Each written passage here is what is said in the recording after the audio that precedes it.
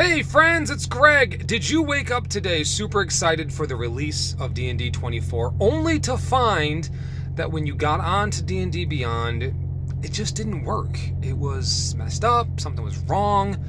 By the way, I don't know if you can hear it or not, but there's a refrigerated unit behind me, and this is not how I would typically do these, but I wanted to make sure I got this to everybody as fast as possible. So there is a trick, so that way you can get into the new books, start making characters, and playing the game. And I will show it to you.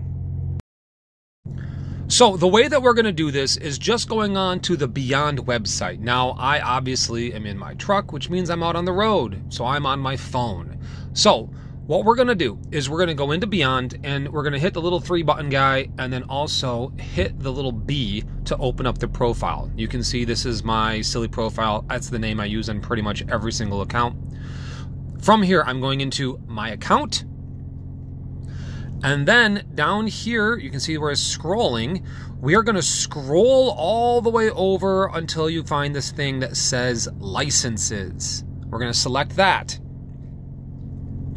From here, you're going to find a thing that says account entitlements. You can see it right here, basically. It says your entitlement data is in sync. That was not what it said when I first came into here. It told me that my entitlement data was not in sync, and it gave me a little button to press. I selected that button, and now my account data is in sync. So if we go back up and we look at our tools for the character builder, we can come down here, hit start building a character.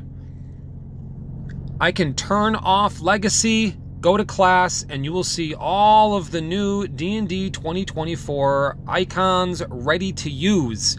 Not just the free rules, but all of them. Allows me to come in here, add all of the same stuff in that you would expect as you're going through and doing this. So we'll go ahead and hit this. Come to backgrounds. There's your core backgrounds, all of them. Obviously, each one provides their own origin feat. Everything is here, ready to use. All you have to do is sync your licenses.